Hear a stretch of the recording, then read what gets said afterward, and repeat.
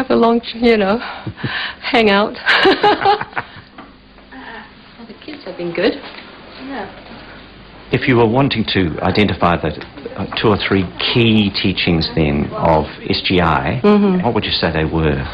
Well, the first thing would be that Nichiren Buddhists believe that we can transform any suffering, that karma or destiny can be transformed.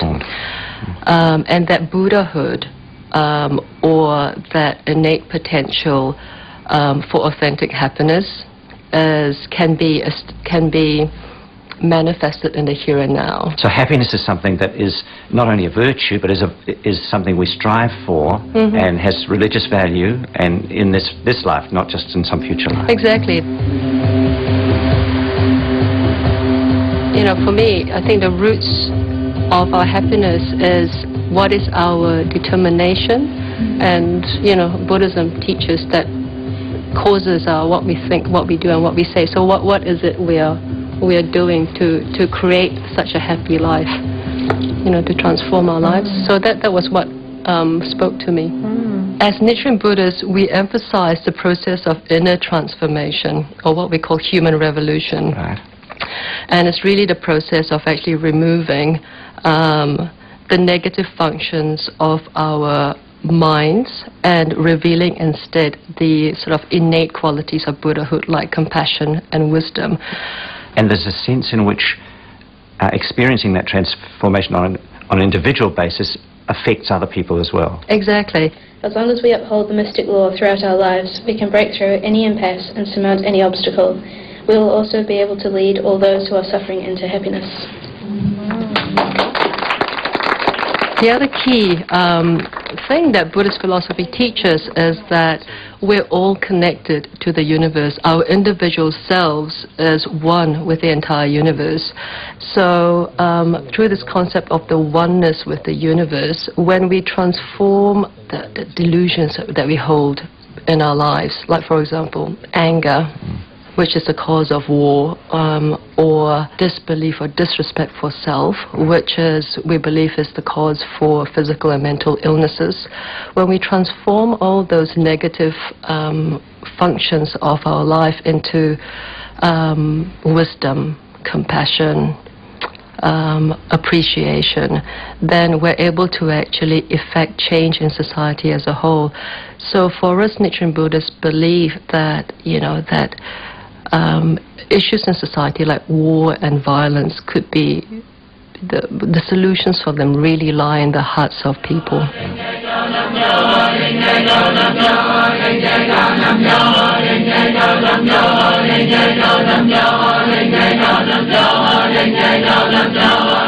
We get together once a month to chant for world peace. I guess it needs to be asked whether, in the light of the wars that are all over the world, that feels like a real possibility. We chant for world peace, but let's also, first of all, confront our daily reality and address those issues which make us unhappy in our daily reality. And as we do that, as we transform the destructive or negative tendencies that give rise to suffering in our lives, that has a real impact not only on our lives but on the lives of our family, our community, and the people around us.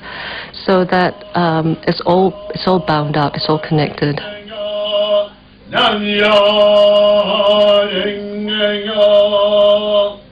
There's a oneness between self and other, that your happiness is also part of my happiness, that your suffering is also part of my suffering.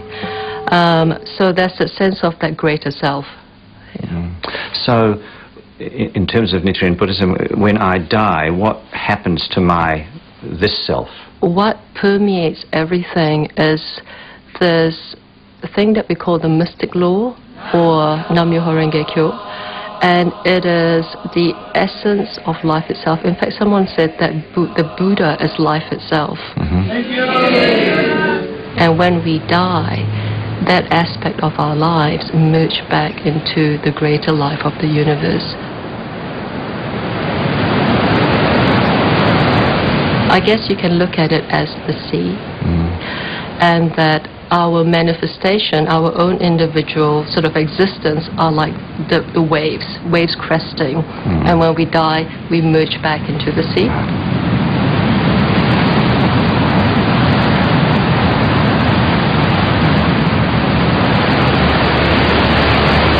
And what we take with us as well is the imprint of everything that we've done, said, or thought.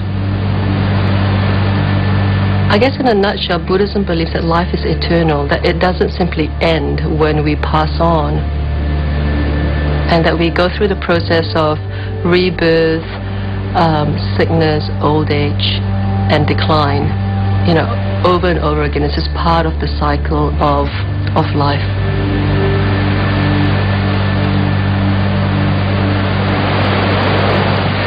Tell me, something Westerners sometimes struggle with about Buddhism is whether or not Buddhists believe in God. Well, it depends on what you mean by God. Yeah. We don't believe in an external creator God or an external deity, but we certainly do believe in that fundamental law that governs all life, the mystic law, we call it, a compassionate life of the universe. But we're very much in control. So when we pray, we're not beseeching an external deity for help. We determine the cause of our own life. Okay. So the word God is not especially helpful in this context? No, not in a very sort of monotheistic way. Yeah.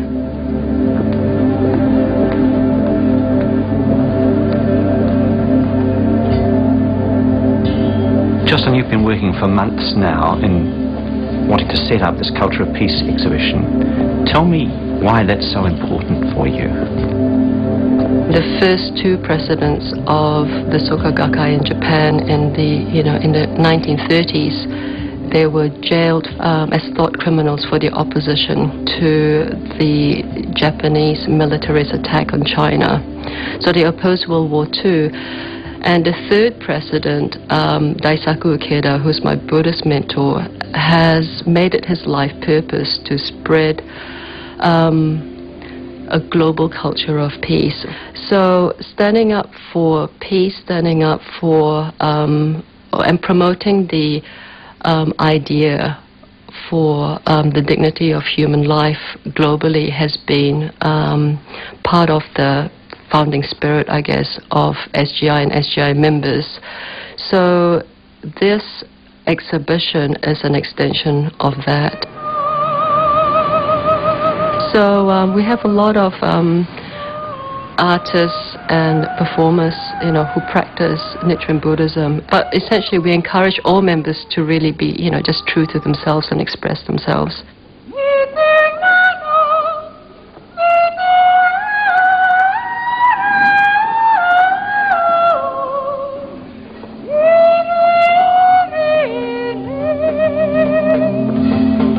What will be your role at the opening of the exhibition? Well, really, I've organised the events themselves, and I'm really there to play host to Ambassador Anwarul Chowdhury, and he's a UN diplomat. In fact, until June of this year, he was the United Nations Under Secretary General, and he is someone that we have collaborated with in order to develop the exhibition. He's someone, in fact, that SGI internationally have been